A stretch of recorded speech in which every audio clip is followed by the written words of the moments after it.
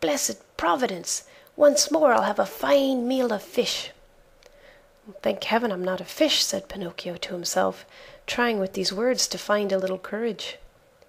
The fisherman took the net and the fish to the cave, a dark, gloomy, smoky place. In the middle of it, a pan full of oil sizzled over a smoky fire, sending out a repelling odor of tallow that took away one's breath. "Now let's see what kind of fish we have caught today," said the green fisherman. He put a hand as big as a spade into the net and pulled out a handful of mullets. "Fine mullets these," he said, after looking at them and smelling them with pleasure. After that he threw them into a large empty tub. Many times he repeated this performance. As he pulled each fish out of the net, his mouth watered with the thought of the good dinner coming, and he said, "Fine fish, these bass. Very tasty, these whitefish. Delicious flounders, these. What splendid crabs!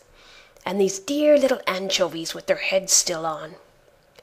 As you can well imagine, the bass, the flounders, the whitefish, and even the little anchovies all went together into the tub to keep the mullets company.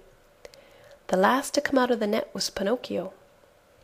As soon as the fisherman pulled him out, his green eyes opened wide with surprise, and he cried out in fear, "What kind of fish is this? I don't remember eating anything like it." He looked at him closely, and after turning him over and over, he said at last, "I understand. He must be a crab." Pinocchio, mortified at being taken for a crab, said resentfully, "What nonsense! A crab indeed! I am no such thing. Beware how you deal with me. I am a marionette, I want you to know." "A marionette?" asked the fisherman. "I must admit that a marionette fish is for me an entirely new kind of fish. So much the better. I'll eat you with greater relish."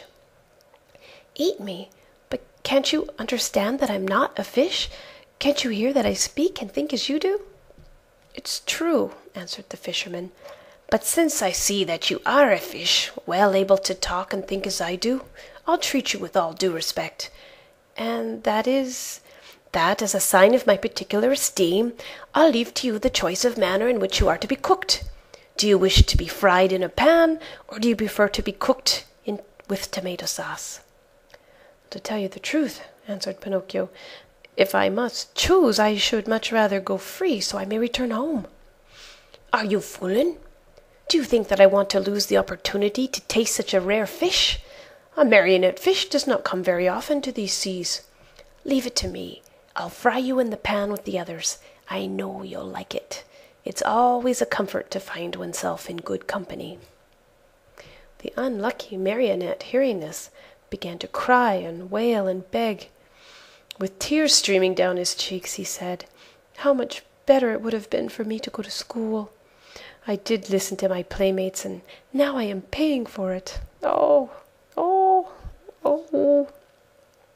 And as he struggled and squirmed like an eel to escape from him, the green fisherman took a stout cord and tied him hand and foot, and threw him into the bottom of the tub with the others.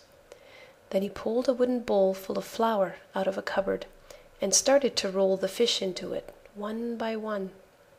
When they were white with it, he threw them into the pan. The first to dance in the hot oil were the mullets. The bass followed, then the whitefish, the flounders, and the anchovies. Pinocchio's turn came last. Seeing himself so near to death, and such a horrible death, he began to tremble so with fright that he had no voice left with which to beg for his life. The poor boy beseeched only with his eyes, but the green fisherman, not even noticing that it was he, turned him over and over in the flour until he looked like a marionette made of chalk. Then he took him by the head and... End of chapter 28.